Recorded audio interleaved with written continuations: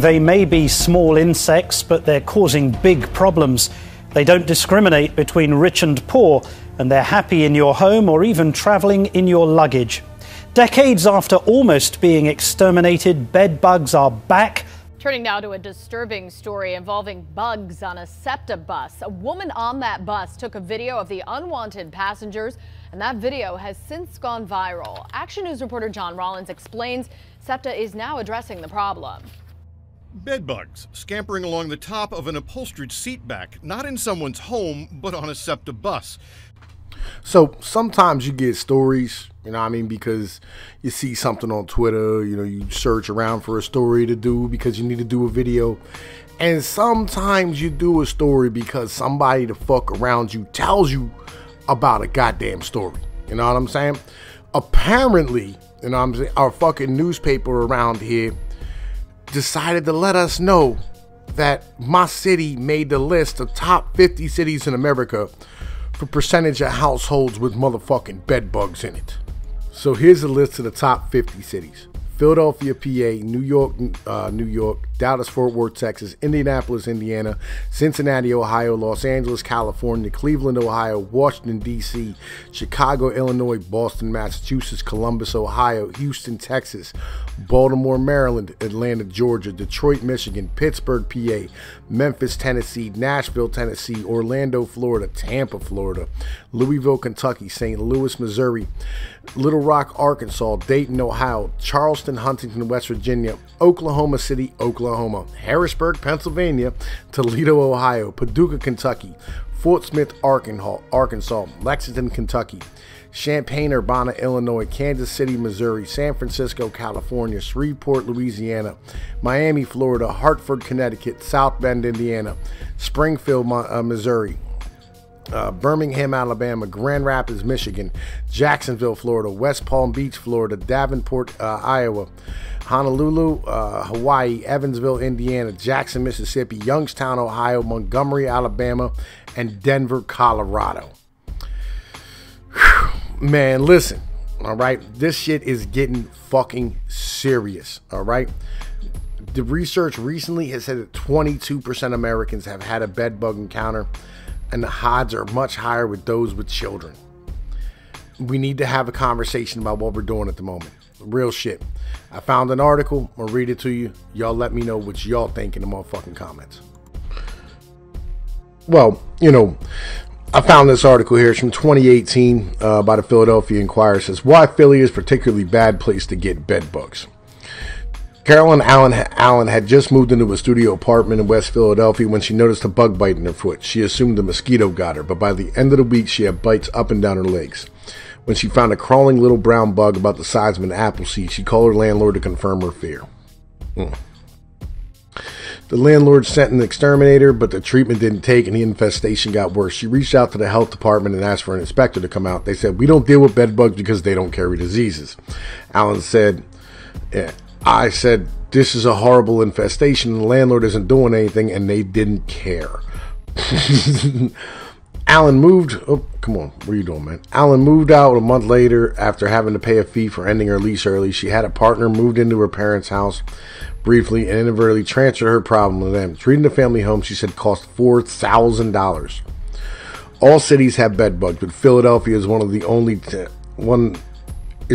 one of the 10 most populated municipalities without clear rules for who is responsible for how to report complaints. Attempts to create a policy have gone nowhere because the city has balked at adding bedbug inspections to an already hefty caseload of complaints, and advocates for property owners made it clear they don't want to be on the hook for expensive exterminations.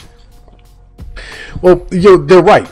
You know, I mean, when it really comes down to it, like, as a landlord, you're already not making that much money, and you're taking all the risk, and you're responsible for, like, the property taxes and all the bullshit that goes into it.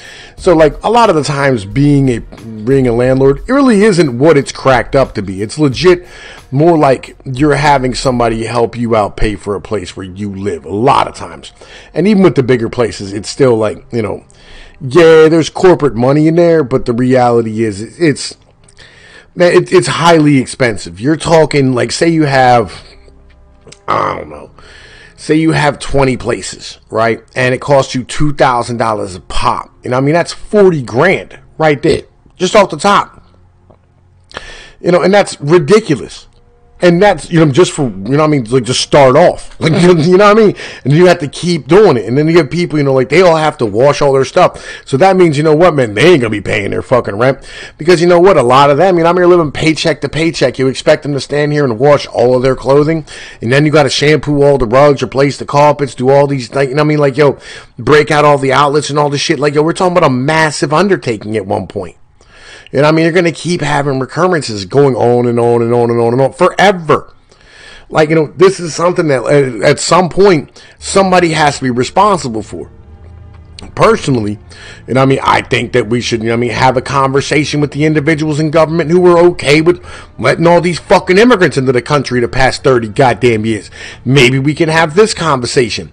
Maybe we need to tighten down the rules on how the fuck it is you get out of the in and out of this fucking country. Like, real shit. Like, you know, I know we really don't like invasive stuff. Like, and I completely understand that. Legit. Like, I am fully supportive. I'm a libertarian. I get that ideology. But the reality is that you can't have people coming into this country and bringing pest and petulance upon the people. You know what I mean? Because, like, it's now on a level where, you know, things are getting really fucking bad and we're having to deal with it. And you go, it's the poor people who are having to pay the fucking price. Right? Anyway, right? So let's keep going down. To this day, I don't want to downplay PTSD, but it has messed with me for a very long time, Alan said. Yo, I feel you. And I mean, I've had bed bugs before. Yo, it's fucking awful. Legit, man. Yo, you just basically just walk away from everything you fucking own. You know what I mean? Change your goddamn clothes somewhere. You know what I mean? Throw all your old shit the fuck away. Get a goddamn shower at a truck stop or something. And move on about your fucking business. Because, like, yo, it's fucking terrible. Because you're never going to get rid of it. 5 years ago, City Council created a task force to study Philadelphia's bedbug issue. After Councilman Mark Squilla confessed to colleagues and reporters in his South Philadelphia home was full of the bloodsuckers. Yeah, and like, it's one of those things where, like, you don't want to talk about it either. That's another part of this, right? None of the task force recommendations has been adopted in the legislation. There are obviously bed bugs in the city, but no one wants to be in charge of bed bugs, said Michelle Niedermeyer, who chaired the task force, is now in administration from Philadelphia against bed bugs. Buildings fall down, and labor and industry has to deal with it, but the health department is wrapped up in the opioid crisis, and funds get shifted. Meanwhile, no one is taking seriously the impact it has on humans. Like, yo, that's, yeah. You know what I mean? Like, yo, on top of that, we're dealing with the fucking opioid crisis. Again, another immigration-related problem. Like, yo, man, look, this is the issue. You know what I'm saying? Like, this is what the rest of this fucking, like, these Democrats and shit and these shitheads don't fucking see. Is that, yeah, they might be people down there, and you're not suffering the consequences right this moment. But a lot of us are. You know what I mean? Legit, like, a lot of us are suffering those fucking consequences. Squeal said by email last week that a policy never materialized because the health commissioner said bed bugs weren't a health issue and didn't want to be bothered. City spokeswoman Deanna Gamble said bedbug policy is in his work but will not provide details. Bedbugs are small, wingless, brownless, red parasites. Female bugs lay up to 5 eggs a day and survive for several months to a year without a meal. They tend to bite hands and feet. They don't, in fact, transmit diseases. They burrow in mattresses, furniture, outlet walls, and windowsills, and can travel through cracks in the wall. An advantage in Philadelphia, where 2% of housing is connected, said Niedermeyer.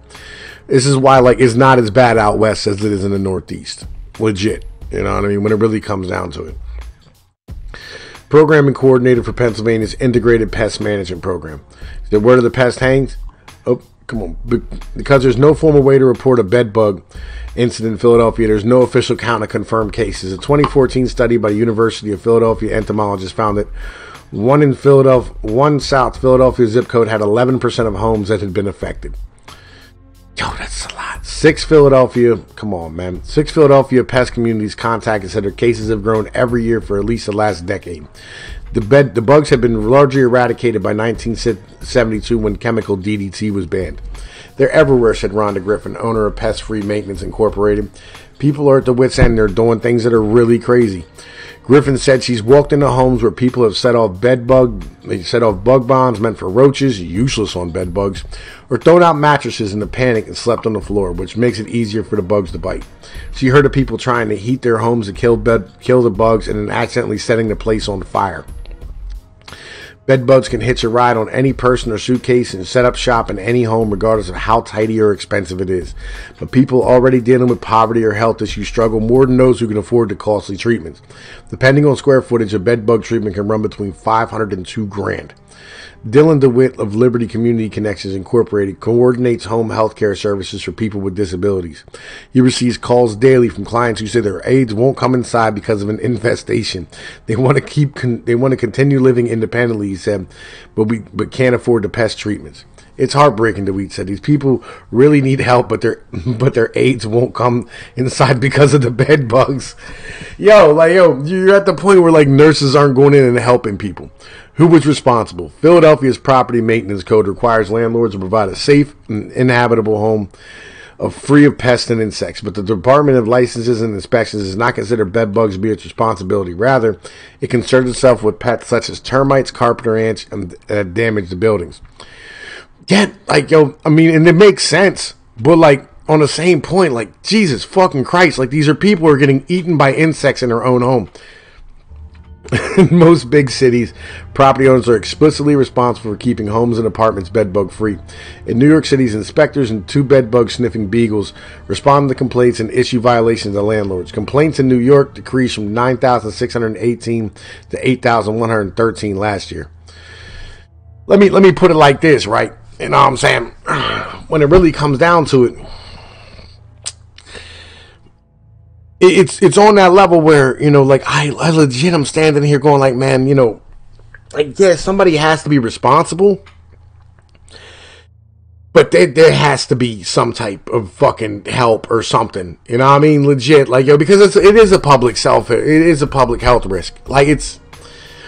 It wouldn't take shit for this to turn into something very, very bad really fucking quickly.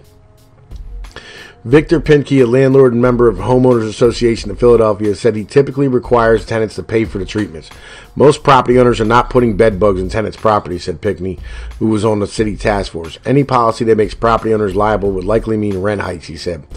We explained to the task force that you're making it harder for low and moderate income people to be able to find housing. Yeah, that's another problem as well.